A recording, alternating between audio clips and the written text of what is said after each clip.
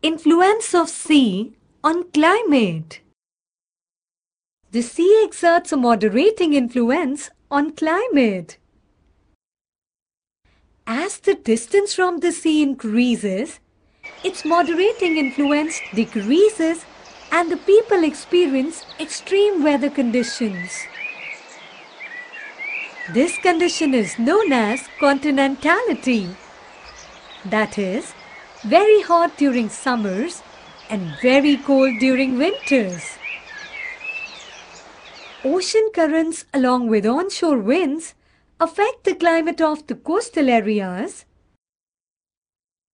For example, any coastal area with warm or cold currents flowing past it, it will be warmed or cooled if the winds are onshore. Finally, relief too plays a major role in determining the climate of a place.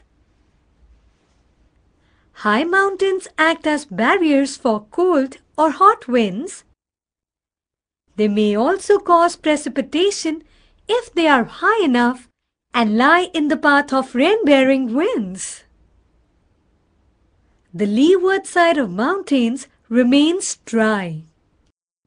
Find out why most of the world's deserts are located in the western margins of continents in the subtropics.